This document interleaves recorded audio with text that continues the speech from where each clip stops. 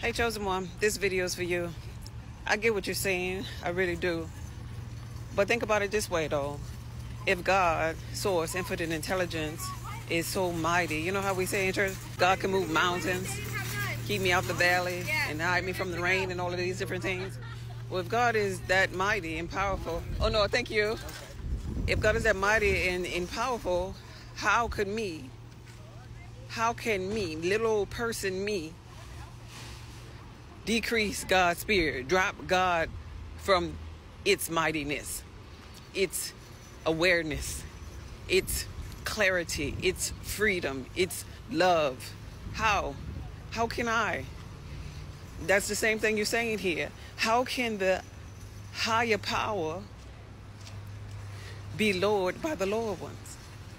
Sometimes in our life, hey, how you doing today? Sometimes in our journey, we be thinking that we higher than we are. We be thinking we elevated in spirit than we are. And we don't be there just yet. If anything can knock you down, that's really telling you where you are. Hi. It's really telling you where you are in your journey more than anything. If something or someone can knock you down.